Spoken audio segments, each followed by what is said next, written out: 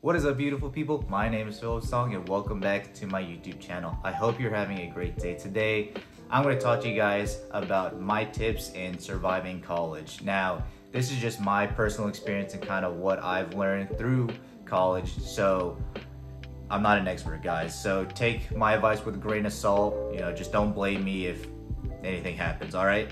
So just a little bit of backstory. During high school, had no idea what I want to do with my life. Didn't really care about school, didn't really care about college. And then my dad had the great idea of why not just be a pharmacist. You make good money. That was mainly it. You make good money, so why not? So I went to a small school called Sanford in Birmingham, Alabama. Had no idea anything about this school. Did not even know it was a religious school. So decided to try pharmacy. After a year, I hated it. It was awful. Learning chemistry, biology, it was not the same compared to high school. So switched majors, went to accounting. Did not like that either. Doing income sheets, balance statements, it was a lot. Switch over to finance. I thought to myself, okay, finance isn't a bad route. Then I decided I want to be a financial advisor, help people with their financial goals, and got a job in that after graduating. After 2 months, hated it. It was more of a sales job, just wasn't for me.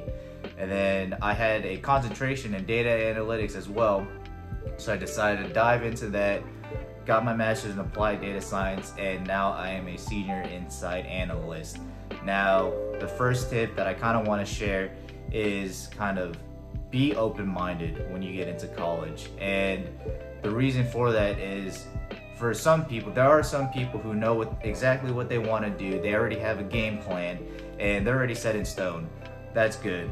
For those of you like me who had no idea what they wanted to do, it's good to have an open mind and to try to broaden your horizons. In each major, I try to do it for a full year just to see, because obviously you're gonna have hard times in college. It's gonna be tough. Classes are gonna be hard. You're gonna have a bunch of exams. But I wanted to dedicate and make sure that, let me try it for a year. If I don't like it, or I don't see myself doing it for after college and 5-10 years from now, then it's not worth it to me. I did that with pharmacy, accounting, and then I decided to stick with finance. But I don't have any regrets in trying those fields, even though it was a lot and I had to figure out what I really wanted to do. I was grateful enough to have that experience and to actually test myself to see if I can handle the situation, because it would have been worse if I stuck with it or I try to push myself more than what I could handle, and then I just be in a job that I'm super unhappy with. So I would say keep an open mind, and that's not just in school, in your classes as well. The biggest thing, the mentality I had was kind of the yes man mentality. Now, if you don't know the movie Yes Man, it's about this guy, spoiler alert, it's about this guy who basically said no to anything, whether if it was a certain opportunity, anything at work, he would just always say no, just deny.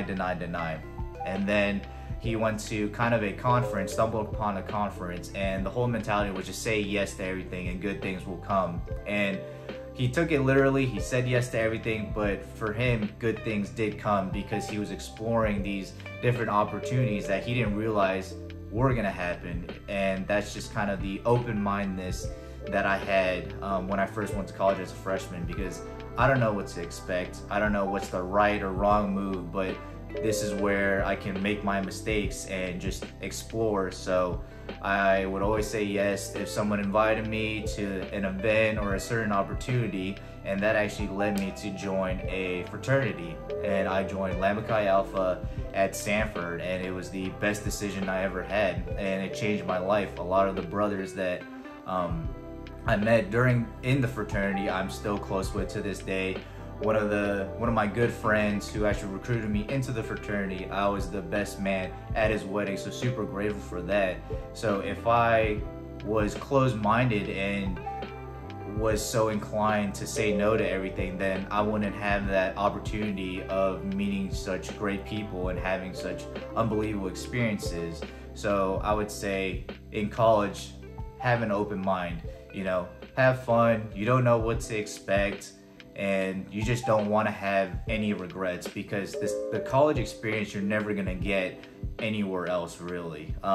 Being with a bunch of random people in your same position who don't know what they're doing as well, and you guys are just kind of exploring and figuring out together, and that's kind of, you create a bond and certain memories with that, and it's just to have a good time, and you know, you can kind of reminisce on the good old days when you guys had no idea what to do. You guys in college, you know, you're broke, you're just, you know, just trying to make ends meet and just trying to survive basically. But those are the kind of best times and best stories that I like to talk to my friends about. So that's kind of my tip. And the second tip that I would like to give to you guys is have a healthy work and personal life balance. Now, obviously, going to college is basically a job.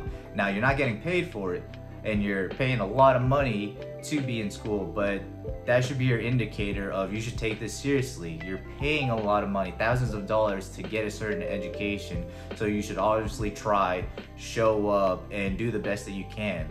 But also, you do not want to burn yourself out where you're just focusing on studying, you know, studying for exams and things like that. You should always attend. You should always make sure that school is a priority, but at the same time, have fun as well, and give yourself time to kind of decompress and relax. And that kind of personal life, again, leads to those personal opportunities, whether it's joining a Greek life, whether it's joining a club. You know, some people meet their, you know, college sweethearts like that. So you don't want to miss out on those opportunities, because you don't want to get burned out at school. And also, you don't want to focus too much on your personal life, because you don't want to go out, be partying, doing all this, and then fail out of class, because that is the main reason why you were there.